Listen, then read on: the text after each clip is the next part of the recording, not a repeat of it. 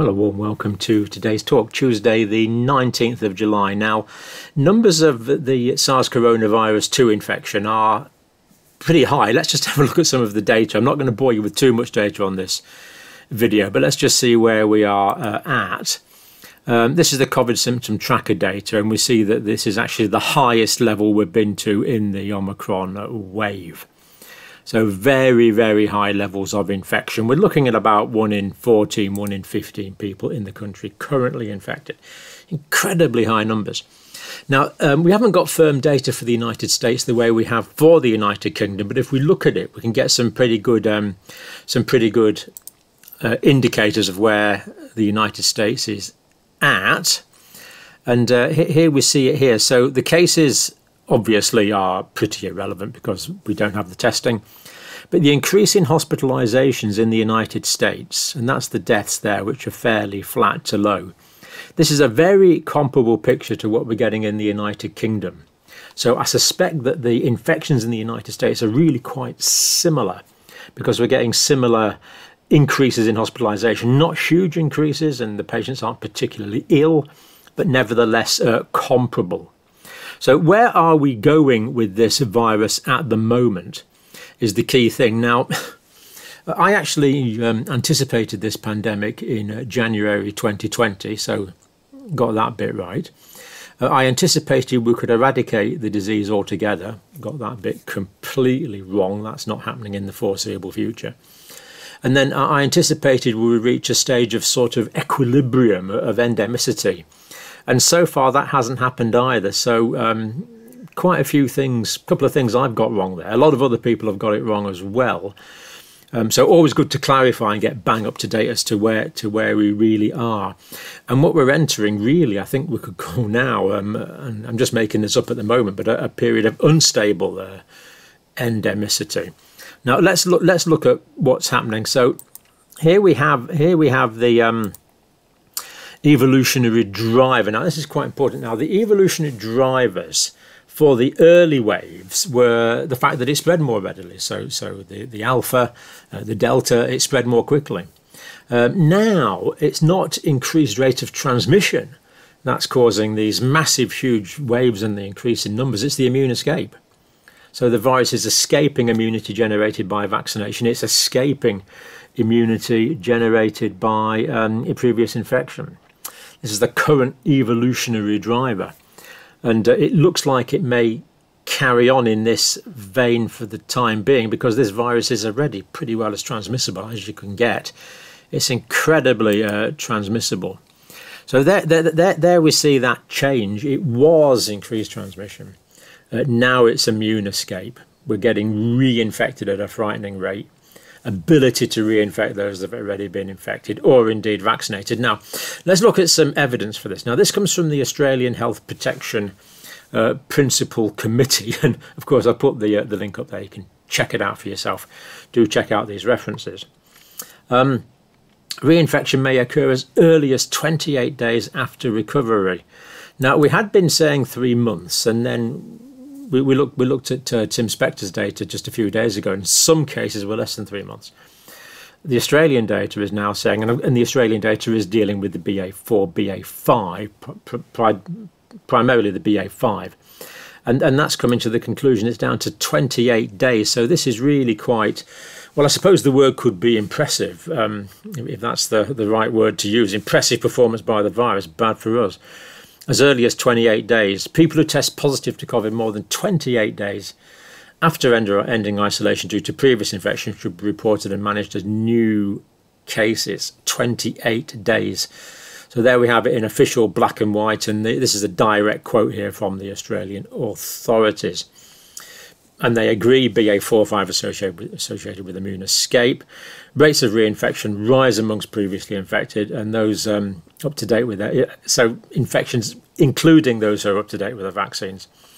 And they do say this, and this is an important caveat, vaccination continues to be the most important protection against severe illness. So I think this is important to note. So we're getting a fairly similar message from the Australian government working independently from the UK government, working independently from the US or authorities. Now, we can't take everything that all the authorities say as at face value, of course.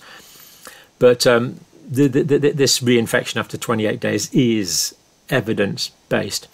And the fact that the vaccines are still protecting against the most severe forms of the disease is important. Now, what it doesn't say is how long this protection against severe disease lasts. That's what's unclear in my mind. I don't know of the data that's clear that says a booster is going to improve your chances of not getting severely ill, although it would be reasonable to assume that that is the case.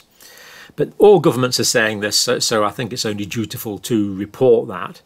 A lot of debate around the vaccines. We can say that vaccination is not protecting those around us now, or to a negligible extent, because of the immunity wearing off so quickly. So a reason to get vaccinated is not to protect those around us, as we once believed, in any realistic, practical way. But to prevent severe illness and death is still what we are being told, and the evidence is there. The evidence is there. If we look at the alpha waves that killed lots of people in the UK, in the delta wave, they simply weren't dying because they were protected against severe illness and death by the vaccine. So we need to keep this in some sort of perspective. Now, just the rate of infections. English school attendance, 19% of pupils were absent. Now, this is about the 6th of July, I think. 8% of teachers off work. NHS. 6th of July data from the NHS, that was the latest we have from the NHS. 26,874 people off sick with COVID. Now, quite a lot of these, of course, were acute COVID, but quite a few of these were long COVID as well. So we've got the acute and the chronic. This is a major impact on the health and economic well-being of countries at the moment. It's really quite big. These numbers are huge, and comparable numbers in different parts of the world. Stephen Keisler, epidemiologist, Harvard. The way that the pandemic has played out is continuing, and it's continuing to play out. It's unexpected. It is. We'd expected strong seasonal wintertime patterns where you don't see a lot outside those winter months. This is what we'd expect for a winter virus. Everyone's huddled together when it's indoors. When it's cold, you get a lot of spread. The kind of exception there might be in the southern United States, where in summertime a lot of people tend to congregate together where it's too hot outside in air conditioning. But basically these viruses spread in winter, and we're not seeing this. So it's good to see that other people are admitting their mistakes as they go along as well. And of course these are very senior people that I'm quoting. And of course, if I'm getting them wrong, they're always welcome to come and correct it. But this is my best understanding of what they are saying. I would have thought it had reached a steady state by now, or, as we said, a steady equilibrium, but it's not. It's an unsteady equilibrium. Seems the opposite of the case. Professor Openshaw, immunologist, they're actually becoming more frequent. Talking about the waves are becoming more frequent. We'd expected to get the summer off. Now, if you remember, like summer 2021, we kind of had that off really, because then we had the infectious cases. The virus was getting more infectious, but we didn't have this immune escape. So we had a sort of a very quiet summer, whereas now we're not seeing that, and the immune escape is the mechanism for this. So the waves are actually becoming more frequent, piling on top of one another. Now, if we let nature follow its course, we will reach some sort of equilibrium. Now, it's good to see. Now, I think Professor Openshaw here is making a nod towards natural immunity. At least I think he is. If I'm wrong, then please hopefully Professor will correct me. But that's the way I'm seeing this. It may mean coexisting with a lower level of health overall. Do we really have an alternative now to let nature taking its course? We'll look at some people, what they say about that. Tim Cook, anaesthetist. In many settings, COVID is an inconvenience now. Now, I've been saying this for some time, and I'm not saying this should happen, but I am saying that sooner or later, someone in the health service, in another services around the world, have got to say, well, we're not going to test for COVID anymore. This is endemic, same as so many other viruses. When someone comes into hospital, you don't test for 16 different viruses or 200 different viral infections.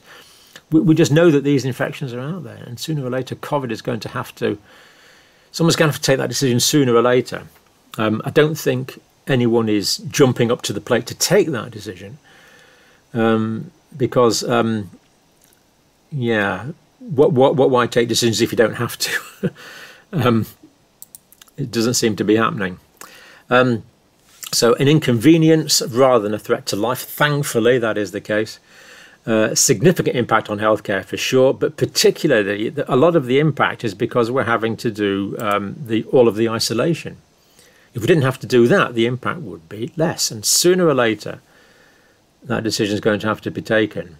To be quite honest, I'm glad I'm not the one who has to take it, and I think a lot of people are sort of thinking about that. Well, I'm not going to take this decision yet, but sooner or later. Anyway, I've made that point. Yeah, the pandemic's not over, that's for sure. Professor Adam Finn, paediatrics, and also part of the vaccination committee.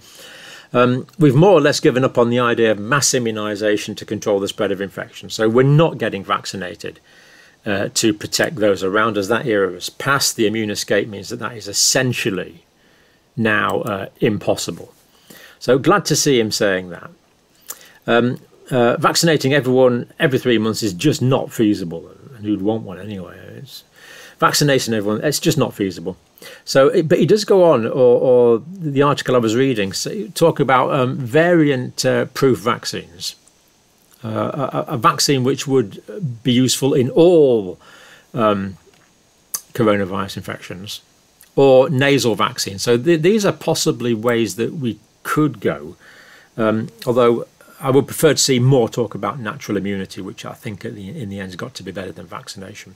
One thing they're talking about is the nasal vaccines, because of course if you get infected through the nose, it goes into the respiratory passages, and you get this surface immunity, these immunoglobulin type A's that sit on the surface of the mucous membranes, which a nasal vaccine would give. But of course natural infection gives that as well already. So no reason there really to say that a nasal vaccine would be better than exposure to the natural infection. So that's kind of where we're at the moment. Massive, huge numbers, no obvious end in sight, very rapid evolution due to immune escape, and somewhat divided expert opinion, but somewhat coalescing around the fact that we can't keep vaccinating people every 3 months, but agreement that vaccination, at least vaccination in the past, has protected against severe disease and deaths, especially in the older age groups. I think this completely changes the risk-benefit analysis for vaccinating young people. If they're not at very significant risk and they're not going to protect their parents and grandparents at home, then I think that really, really changes the risk-benefit analysis of vaccinating young children. Now, just finally, been asked lots of questions about this. The principal trial, Oxford University, of course, 2 years on. Where are we at with it? Well, here's the timeline. So, for example, here, ivermectin, June 2021, added to the trial. Now, June 2021 was 13 months ago. So let's look at the results of this trial.